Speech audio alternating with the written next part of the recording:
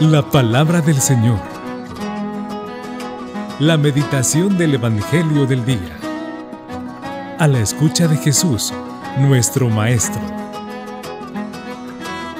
Señor, tú tienes palabras de vida eterna. Hoy es 25 de enero y en esta fecha la Iglesia nos invita a celebrar la fiesta de la conversión del apóstol San Pablo. Por eso el Evangelio de este día está tomado de San Marcos. En aquel tiempo se apareció Jesús a los 11 y les dijo: vayan por todo el mundo y prediquen el Evangelio a toda criatura. El que crea y se bautice se salvará.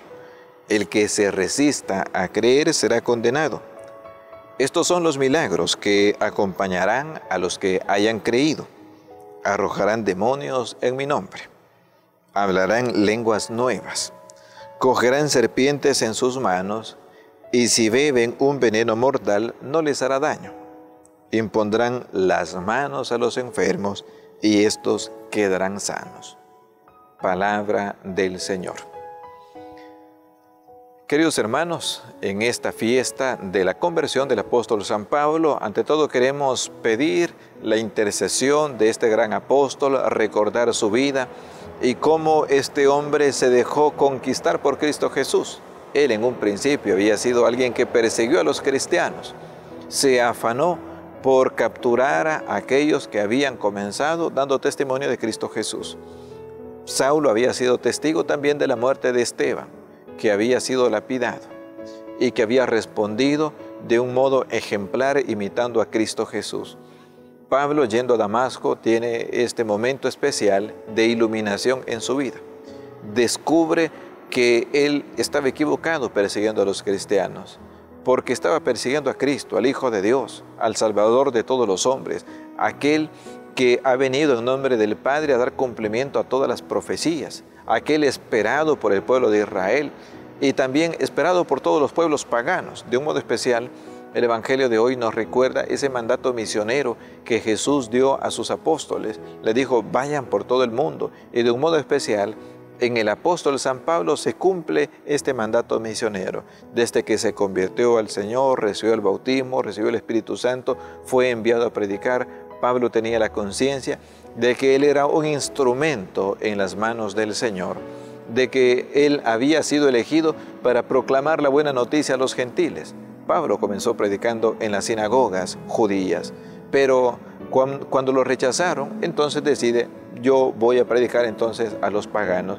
Y todo se alegra, porque la buena noticia de Cristo no es solo para unos, es para todos.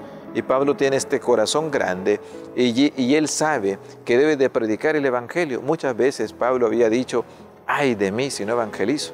Y esa era la misión de Pablo al final de su vida. Es consciente que todo su ser ha sido para servir a Cristo. Por eso dice: ahora solo espero la corona de gloria que no se marchita, porque ha cumplido la tarea, ha cumplido de un modo extraordinario la misión que el Señor le había encomendado. Hoy también nosotros deberíamos pedir al Señor que tengamos este mismo espíritu de Pablo, un espíritu evangelizador, misionero, que no tengamos miedo de anunciar al Señor, que tengamos el valor de ponernos siempre en la escucha de Cristo Jesús, de dejarnos transformar por su palabra. Pablo fue animando a los cristianos a estar unidos, a vivir en comunión, a meditar la palabra, a hacer de Cristo el modelo de su vida. Dijo Pablo: imítenme a mí como yo imito a Cristo. Ese tiene que ser el consejo que hoy también nosotros tenemos para nuestra vida de cada día. Hoy la Iglesia también nos pide orar por la unidad de los cristianos, porque es un escándalo el hecho de que estemos divididos, que católicos, ortodoxos, protestantes estemos divididos. Si hemos recibido un mismo bautismo que nos hace hijos de Dios, somos hermanos. Y Jesús oró para que sus discípulos fueran uno. Le dijo al Padre: Padre, que todos sean uno, como tú y yo somos uno, para que el mundo crea. Pues la Iglesia quiere presentarnos a todos nosotros también en estos días la oración por la unidad de los cristianos, para que tengamos ese buen deseo de vivir unidos.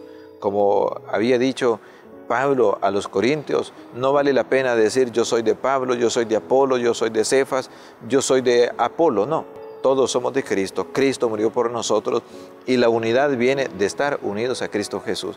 Que el Señor nos conceda ese buen espíritu misionero, apostólico, que le concedió al apóstol San Pablo para saber anunciar a Cristo, para que nuestra vida esté cimentada en Cristo.